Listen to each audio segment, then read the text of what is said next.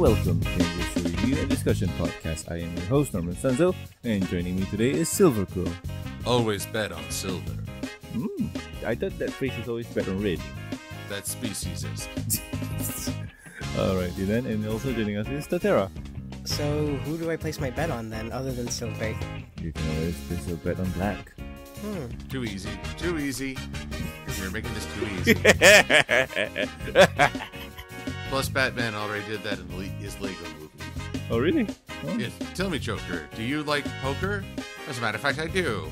But let me tell you, always bet on black. It's funny how that even rhymes, too. Oh, boy.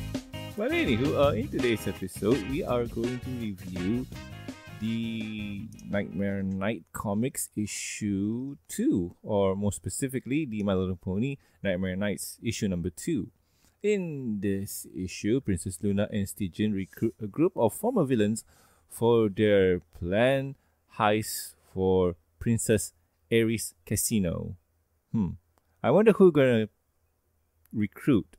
There's let's see. There's who villains do they have? Oh, the Dazzlings. Yeah, those three are there. Also there's Chrysalis. Yes, she's there too. And who else? I can totally see Chrysalis working with Trixie. Oh, yeah. yeah. It'll be like them talking with each other, like, yeah. Or talking to themselves. So interesting. Oh, Lord T-Rex. Oh, yeah, he'll be there. But anywho, besides speculating who's going to be on the team, we are going for first impressions. So, Silver, what do you think? Well, this issue is a fun follow-up. It's still preparation for the actual heist. So I'd argue it's maybe the slowest part of this 5-part arc. Because you're just waiting to get things together, not actually initiating the plan. And we want the plan. But it finally brings together the group and has them start to play off one another, which is a lot of fun. However, this is the issue that started raising a very important question about Luna's magic and how much remains. All right. We'll get into that soonish. So, yes. Tara, what about you? Well, first impressions, I find this decent. I mean, not really the greatest, but not the worst either. Like it's basically a preparation. I almost said episode. It's a preparation comic, I should say. Did you read the whole thing? I did. Because I remember you were very excited and can't wait to start reading it. You know, I was going to read it on ahead, but then I'm like, you know what? Nah, I'm going to read it once Norman says we're about to, look into it. So that way I could read it on the day you announce it, and then I could read it again as much as I want. All right. So basically you haven't read part 3 yet? No. All right. Okay, that's good. You know, I got to build up the suspense for myself. All right, then. So, as for me, this issue was a lot of fun. I like the interaction between the characters, like especially with Tempest. Her bit is short, but it feels like, well, I don't know, it felt okay because there's a line there that I'm sure Silver will love to talk about later on. Wait, Norman, you spoiled it already. Well, Tempest is a villain. I think he's talking about a different kind of spoiling. But all things in time. Yes. So anywho, if you guys have not read this comic yet, pause here and go do so. Welcome back. Hope you enjoy the story because I'm sure I did. So anyway, let's start off with, Princess Luna on the balcony looking towards the moon, wondering when her sister's gonna get up to raise the sun because she has a date. Yes, says Celestia. Because Luna is impatient for her to raise the sun. So once the interaction finish, we go to the library where Stygian is taking a nap. And Luna goes to Stygian to talk about the project and what to do, but it seems that he is in dreamland or sleeping soundly. So Princess Luna has to scream to him to wake up, and screaming in the library is bad. So they get shushed by the whatchamacallit, librarians. Yes, You don't shush a princess. I know. But anywho, um, they discuss on what they have to do or who they want to recruit, and Stygian brings up that the contraption that they saw when they have to go in is based on how not really bad or good or evil or what. It's like your what was the word they use? Their potential for being bad. Yes. So recruiting the main six is a big no-no, or even recruiting the pillars is a big no-no. So Stygian suggests that okay, we need to find a group of evildoers to help them with this task. So I'm gonna pause here. Silver, what do you think of the setup? Well, this is where the question of Luna's magic, because she can still raise them and lower the moon. She can still attempt to contact others in their dreams.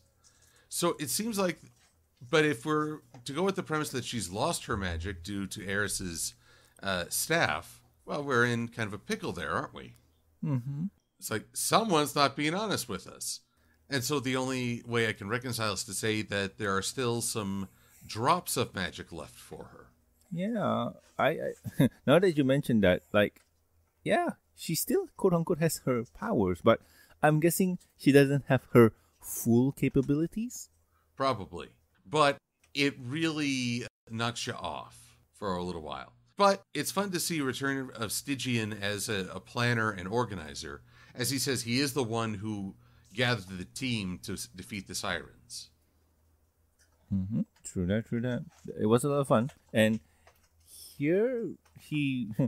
this is pretty interesting when you see who is the person who assembled the team. We'll get into that soonish. Tara, what about you? Well, I do like, actually, to be honest, I didn't even think about the whole Luna with her magic about raising the moon stallion until Silver brought it up. But, I mean, he pretty much said it very well. But for me, I actually do like how the Stygian was up all night, basically being the planner, and how he got the Pillars of Equestria together, now he's getting this team together.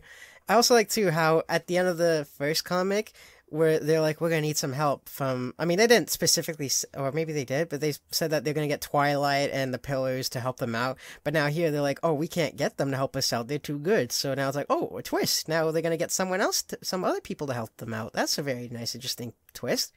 True that. And, okay, with that, let's carry on. So, Stygian's first suggestion is to recruit someone who can outfox a creature who's all about luck.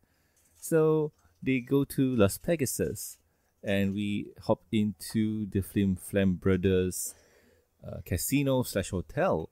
And, well, you would think that they are going to recruit the Flim Flam Brothers, which is kind of interesting. But oh no. They're going to recruit some pony, or should I say some feline that's pretty cool. And in all honesty, I like this change. I like the setup. I like his shirt. And, well, the first recruit is Capper from the movie. So, yay, this is fun. I like this a lot. Somehow, I am a big fan of Capper. Woohoo! So, the princess goes up to Capper trying to recruit him. And I'm just going to summarize this.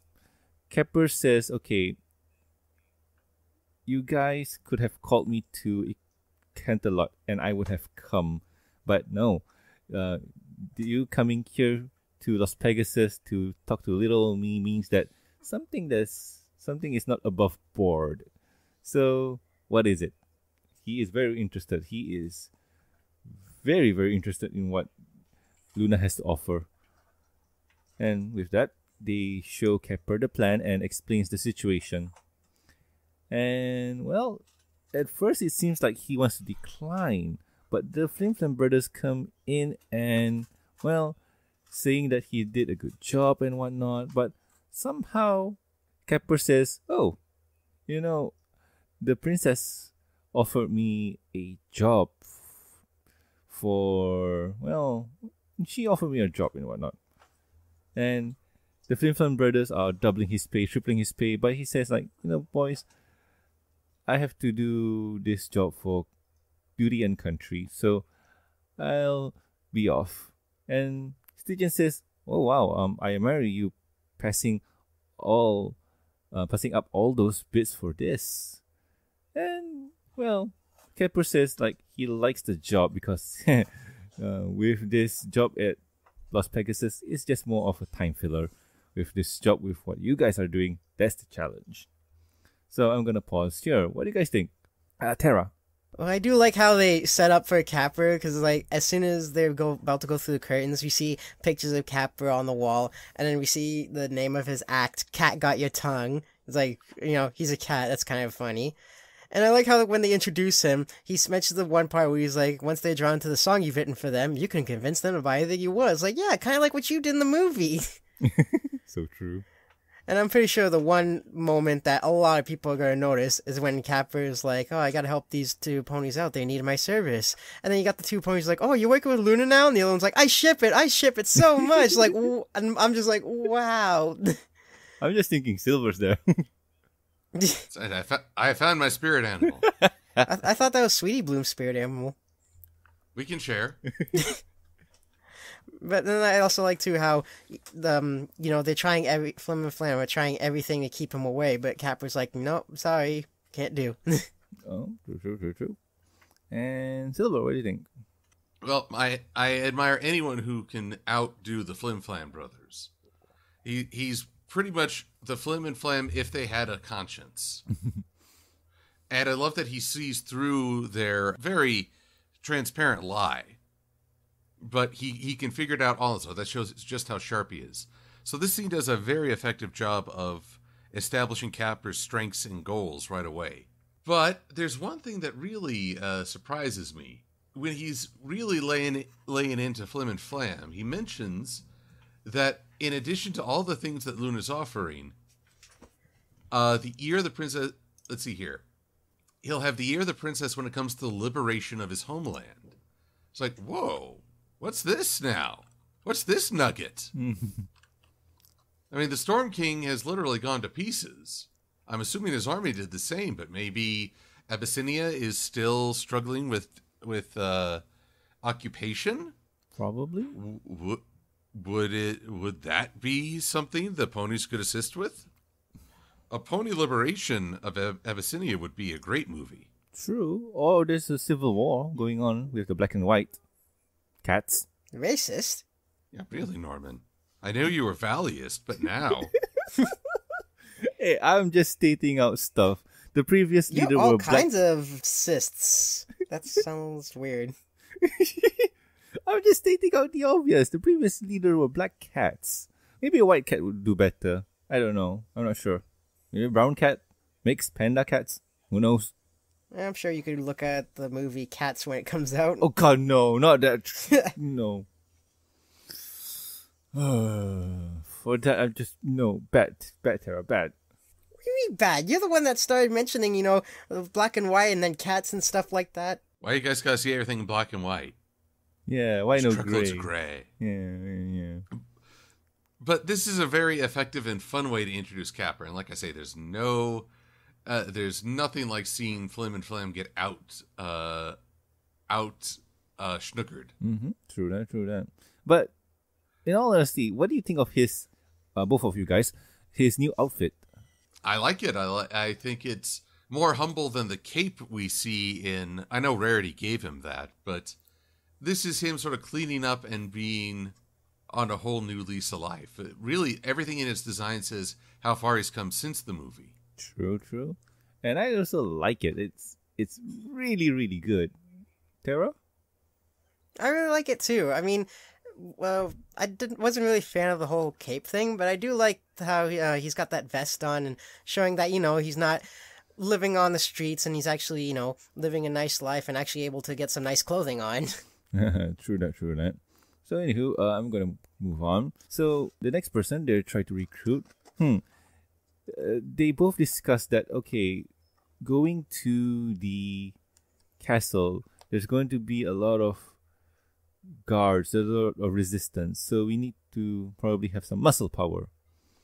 So they discuss, or they come up with another pony for the job, but going to this location needs a lot of tech.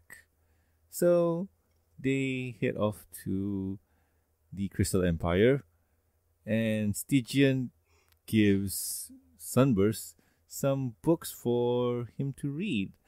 This is just a ruse because Luna is asking Princess Cadence about Tempest and where she is right now. And it seems that she is in the, borders, was it? Yeah, in the borderlands of the Crystal Empire, working with Glitter Drop, was it? Yes, Glitter Drops. Although if they're in the Borderlands, does that make her the new Claptrap? Oh no. Well, I mean, now, is she working out on the Borderlands, or is she out playing Borderlands? I don't know. Boys. But anywho, they meet up with Tempest, and they catch up, they talk a bit, and Princess Luna mentions that, I'm glad that you and Glitter are getting along each other because I see you guys in each other's dream. And Tempest just says, stop that. I don't like that. Stop that. So we have Glitter here being a fangirl of Princess Luna and offering cider. I got no idea why cider, because maybe you guys can explain this later on. But she offers cider for the whole crew, and Princess Luna suggests that, hey, I should probably talk to Tempest alone. And Tempest says, nah, if anything you can say to me, you can say to Glitter here. So if you want to say anything, say it now. And you can clearly tell that Tempest here has changed, has really have a soft side for Glitter. So anyway, they explain the situation, and Glitter says, oh, you changed. You don't really need to throw yourself in front of danger and whatnot. But Tempest says, okay, this is the thing that I've been waiting for, and this is kind of my, I forgot, but yeah, this is what she needs to do. So I'm going to pause here. Terra, did I left off with Terra or Silver? Forgot. You left off with me last time. All right. Anyway, Silver, what do you think? I will join in Tempest in saying, as much as I do enjoy a good ship, when someone observes my dreams, which is an incredibly private space, I mean, it is literally the confines of your own mind. Would you be okay? Creepy. Would you really be okay with someone looking at your dreams? That just sounds like a terrible invasion of privacy, and I see that in sci-fi and fantasy every now and again. And very few people ever seem to worry about it. Yeah, because the last horror movie I remember, someone invading your dreams, it ain't good. Well, yeah, I mean, for all we know, Norman could be dreaming about Bayonetta, and Princess Luna will all of a sudden pop into his dreams and be creeped out by it. It's like that. What's with all the mayonnaise? oh no. Luna, no. But this is a fun reintroduction to Tempest. This came out just after her two-parter, which was marvelously done, one of the best. It's fun to see them follow up on this, and Tempest wanting to continue to, make good in the world, trying to counterbalance everything she's done. Maybe not to buy back anyone's good graces, but just for her own morality. Oh, I remember something. Redeem herself. Yes. Redeem herself. But then who is she redeeming herself to? Because this is not going to be broadcasted. This is going to be kept on the down low. So Twilight and her friends won't know. The rest of Equestria won't know. This is Tempest more redeeming herself for herself. Yep, it's for her more. It's more for her consciences. Yeah, and I enjoy that. It's not worrying about public perception. It's just, what do I want to do? Mm-hmm. True that. And Terra? Well, I kind of like too how it's not really a continuation. I mean, I guess it kind of is for Tempest. How she's trying to redeem herself, but I mean, I know we talked about this already, but I do like, though, how she's trying to redeem herself by, I guess, working with her friend because she hasn't seen her friend in a long time, and she's trying to spend more time with her and do all this ranger stuff out in the borderlands of the Crystal Empire, you know? And I also have to agree with Silva about Princess Luna invading your privacy of dreams, you know? I mean, that's just messed up when you kind of think about it. Yeah, true that. So anyway, I'm going to carry on. So, Glitter Drop just mentions, okay, if Tempest here is busy fighting, who's going to back her up?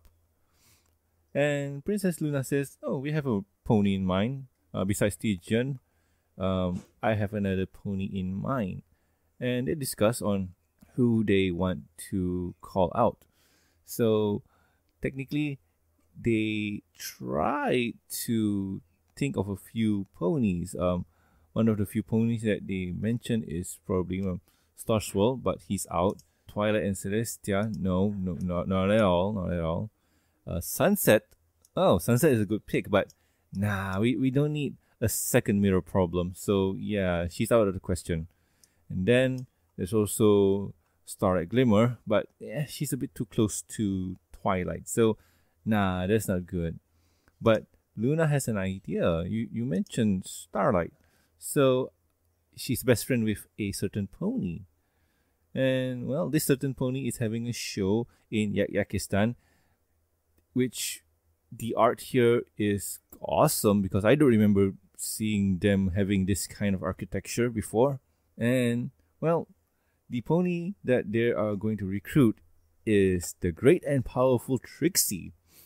And, wow, 5 minutes later, they got chased off by the Yaks. I got no idea why.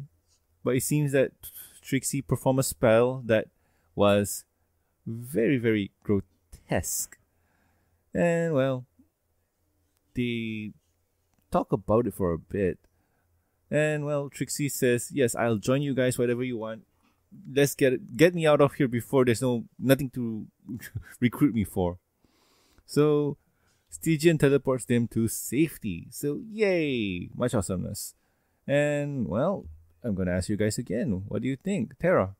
Well, I do like how, you know, for me, I wasn't even expecting Trixie to make an appearance. I actually thought it was going to be, like, Starlight. I mean, when she said one last pony, but then they mentioned Starlight, it's like, oh, who is this going to be? I am very curious.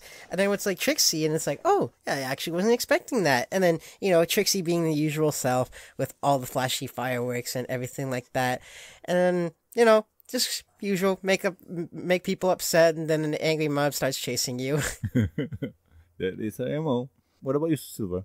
I do want to know, what did Trixie do with that spell? I mean, to be called grotesque, why would you even make that spell? It's like, that's kind of like, why would you post that? Well, Trixie's answer for this is always like, I wonder if I could do this. And, well, she just do it because she just wonders. Yeah. I just find the perversion funny. Eh. Mostly I just appreciate that Trixie expresses a desire to be included, that no one ever thinks to bring her along on these mission trips, which is why I'm betting she may protest, but she loved running from the cockatrices with Starlight and Sunburst during student counseling. I'm finally involved! True that. Which probably makes her the easiest recruit. Well, being an outsider, suddenly being included, so that's always fun for her. You think they would recruit Discord, though? No. He can't keep his mouth shut. That, and also because he is a embodiment of chaos, and if they go to, or if he pops into the other world, Eris is sure gonna notice. So that's why I think they don't even consider him for the job. But anywho, with that, let's move on to the next scene. And it seems that, well, all the recruits are there, and Stygian explains the plan. So they're gonna have Capper steal the orb from Eris, and then Tempest is going to be the muscle just in case something bad happens, and Trixie is going to be the distraction. So yay, much awesomeness. But Trixie has a very important question, and said question is, what are they going to name their team? Trixie proposed Trixie and the Illusions. And Tempest just says, why would we need a name? Sorry, why would we name it if it's supposed to be a secret? And Kepper just says, I've always been partial to the word squad. You know, some kind of suicide squad. And Stygian just mentions, the last team I named tried to banish me. So, yeah, no. And he asks Princess Luna if she has a team name for them. And yes, she proposed the team name Nightmare Knights. Yeah, how about that? And, well, this exchange is going to be fun. I suggest people reading it for themselves. But long story short, Tempest just says, wait, there's a holiday about nightmares? And I think Twilight mentioned to me something about it. And wait, that Luna? Yeah. So long story short, we get a short history lesson about Nightmare Nights. Yay. So with that, they're already almost going. And Kepper just says, okay, now we need disguises. Yeah. So let's disguise ourselves and go to the mirror world. And oh boy, this is fun.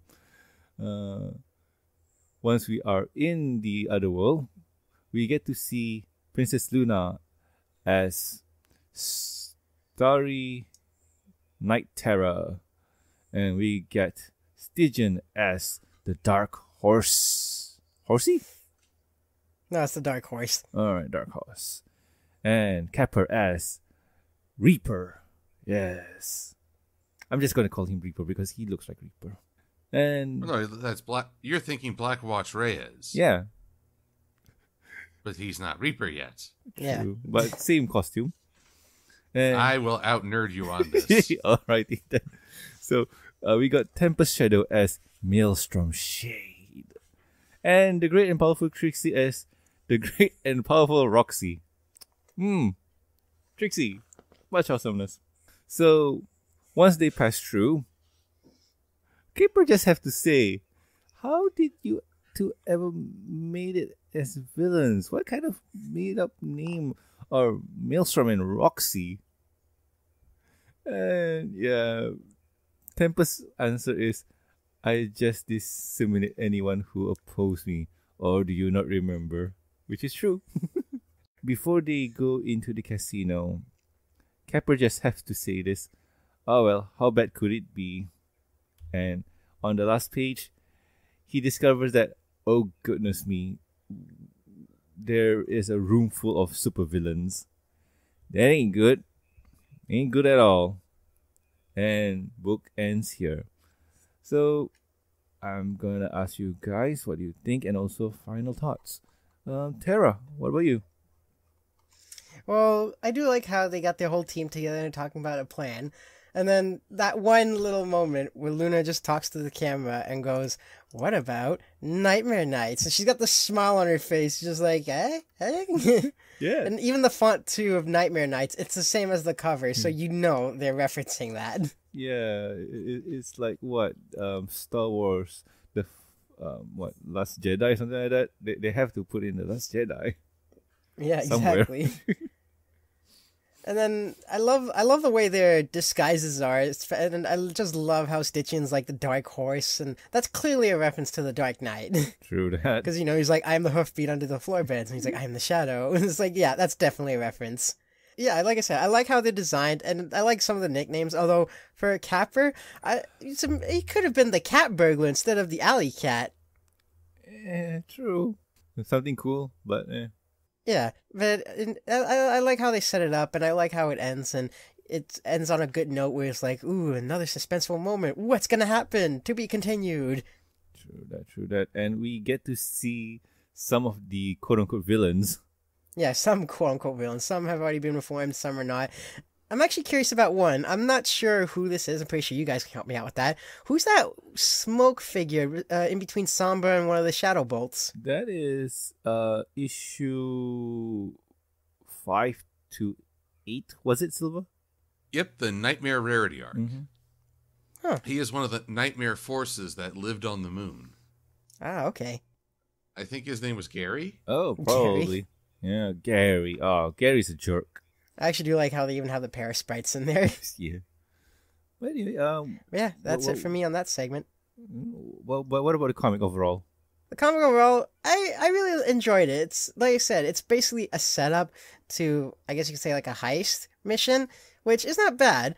You get to see, like, them recruiting all these different people you wouldn't expect them to recruit. You think they would recruit, like, the main six of the pillars, but as they said before, they can't, which is kind of a good twist, that you need to recruit all these people who used to be villains. And I like that twist, and it builds up the suspense, especially when they go into the skies, and you see at the end they're inside, but then they're like, how bad could it be? And then you see all the villains like, I shouldn't have asked that question. Yeah. Alrighty then. Anyway, Silver, what do you think? Well, I like that Luna is trying to add a certain legitimacy to all these characters. I mean, they've been the outskirts, but here she is, she's dubbing them her knights, which is a very, romanticized title. So there's an air of legitimacy and also a way to bring them all together rather quickly, as the biggest thing working against this team is that they have had no time to practice or get to know one another or to figure out each one another's strengths. So they're going into this very divided. This is not like Twilight and her team, who pretty much instantly rallied, or Starlight's team, which had sort of a personal stake. All of these are coming in for very disparate reasons, and that's going to create conflict. I especially like Trixie, who continually rejects the idea, I'm not going to accept your labels. You call me a villain, but I don't accept that. Everyone else is kind of carrying this weight of what they used to be or the wrongs they committed. She just wants to be included and refuses to be categorized by your objective hypocritical morality. But in all honesty, right, is Trixie a villain? She did seal Ponyville under a dome and put the mayor in a birdcage. I definitely think she's towing the line. Yeah, but that's because of the Alicon amulet's influence. Oh, but did the amulet impose those feelings or just give them free reign? True. So that's the big thing. But Trixie is probably either heavily in denial or, good Lord, her worldview is unique. Let's hope she's in denial, because if her worldview is unique, that is much more scary. Like I say, this is a prep issue. It is getting the group together and preparing the heist. But that's the most boring part of a heist movie. You need to actually do the heist and see what goes right, what goes wrong. Mm-hmm. And that will be in issue 3 then. So I would say this is the least interesting issue in terms of story, but we do get to see the characters coming together, which is its own fun. And as for me, I like this.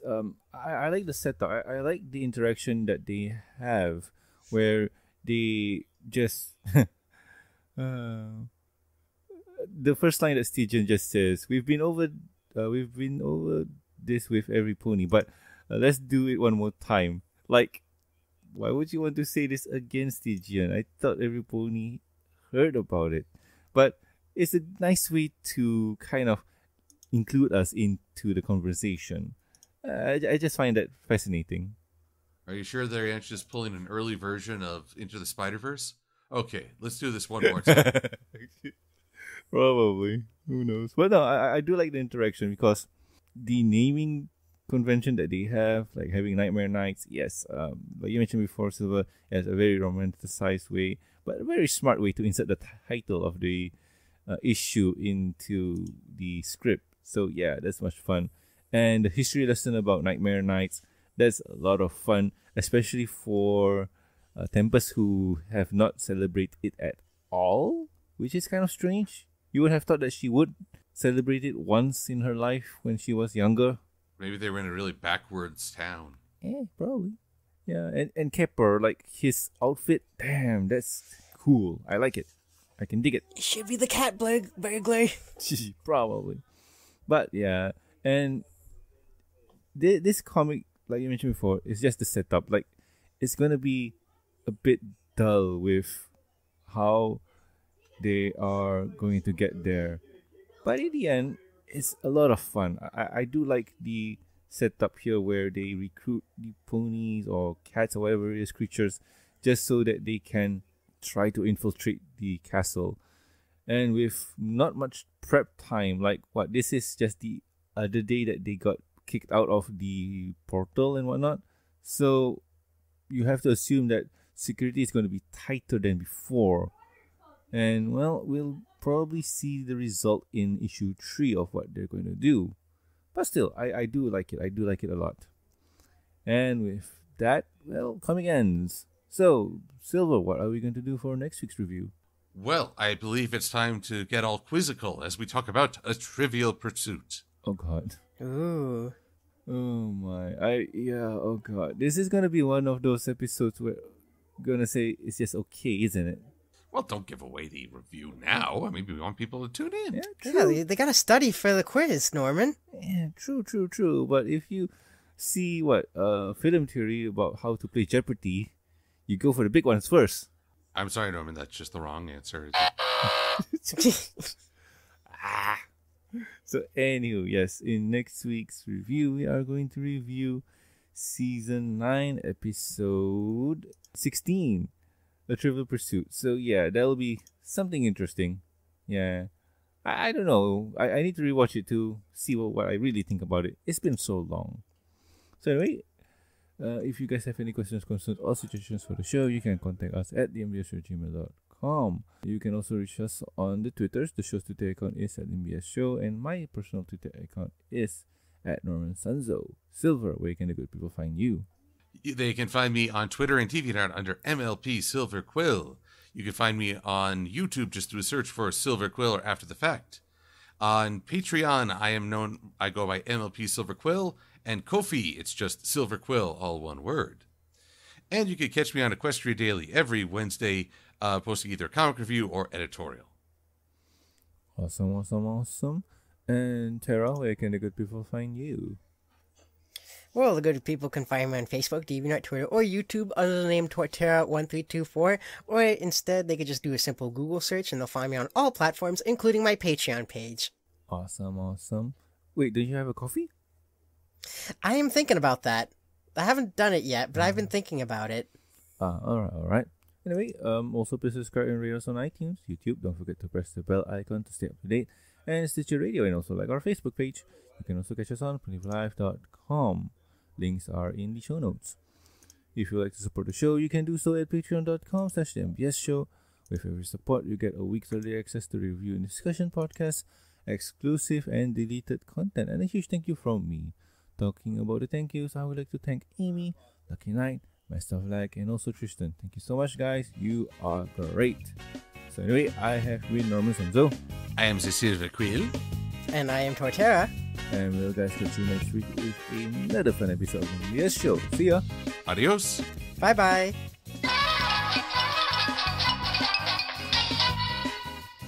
So, we're not gonna get any of the real villains in this comic? Well, I thought of a villain name for myself. I would call myself Tank the Terrible. That's a terrible name. Yeah, it's in the title. Terrible. Yeah, you see? Truth in advertising.